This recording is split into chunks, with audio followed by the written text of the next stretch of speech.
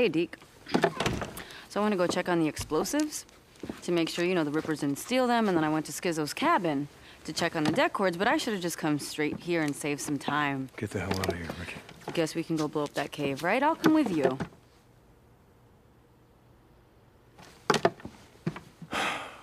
When I was a kid, my dad found a rat's nest underneath one of our sheds. You want to know what he did? Can't even guess. Well, I waited till morning. They'd all be asleep. He laid a piece of plywood over the hole and told me to go get the garden hose. And he said to me, I never forget what he said to me. He said the best way to kill a rat's nest is to drown him. You can blow up the reservoir above the camp? Oh, that's an idea. Deacon, you can't. They want to rest in peace. I'm going to help them out. Deacon, you can't do that. Why is that? Because of Iron Mike? Because of some fucking treaty? I want to cut Skizzo's throat, but he's right about one thing. Carlos ain't going to stop. Rippers ain't going to stop. And you know it. Are you sure this isn't personal? Fuck yeah, it's personal.